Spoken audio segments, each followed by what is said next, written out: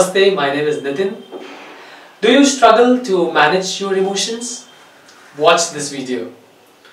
Now I'm consciously using this word manage instead of control. People most of the times when they talk about emotion, the first thing they will do is and say is, I want to control my emotions. Let's understand a little bit about how these emotions function. Okay, there's an emotional center in the brain and there's a logical center in the brain. When we experience very strong emotions, the emotional center activates and the logic shuts down. We cannot process things cognitively. And it is like a tide arising inside us with a strong emotional current. Now imagine when this is the strong current that's inside us, when you try to consciously control it, what's going to happen? What is going to happen is your great battle will start against the emotions. So controlling is not even an option. Neither there's an option to distract yourself and engage into external activity, because it's going to give you a temporary relief. Once you shut down that activity, the emotion is again probably going to come back to you because you've just distracted yourself and done nothing to deal with those emotions.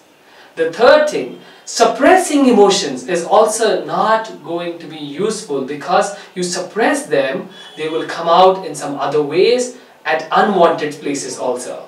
For example, I had this own personal experience where I went through a lot of allergic reactions on my body.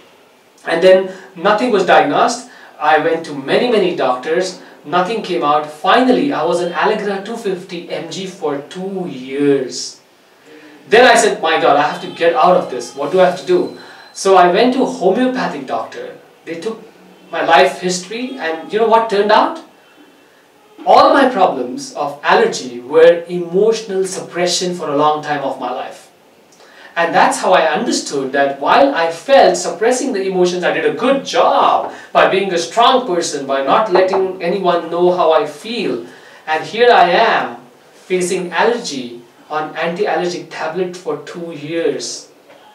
So, if we cannot control, if we cannot distract ourselves, if we cannot suppress our emotions, what is the other way to handle our emotions? The other way to look at emotions and handle them is bringing this moment-to-moment awareness of unfolding of emotions. So the first thing when you start experiencing emotions, pause, do not do anything that is an activity to distract yourself. After pausing, what do? Bring attention to the unfolding of emotions. Now I ask this question to a lot of people, where do you feel emotions? And people go, in the mind. And I ask, where is the mind?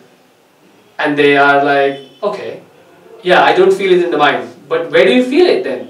And a lot of people sometimes are not aware unless you bring it to their notice. And where you feel these emotions is within your body. Therefore, our description of emotional impact is, we say, oh, I was red in anger.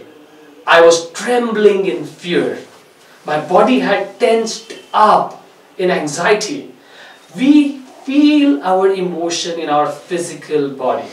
Therefore, when an emotion arises, bring attention to your physical body, what is happening. So for example, once I started practicing this, I realized when I start getting angry, the first thing I experience is, I experience a churning in my stomach. For you it may be different, it may be tightening of your shoulders, change in your breathing pattern. Whatever it is, just bring attention to these sensations. Once you bring attention to these sensations, do not try to change them, control them, suppress them. But just observe what these sensations are transforming into. And you will realize, after a point, they also fade out. Now you have not done anything to change that experience, but you have lived that experience. Another thing that you have to remember is emotions are not our identity. Usually people describe themselves as, I'm a very short-tempered person.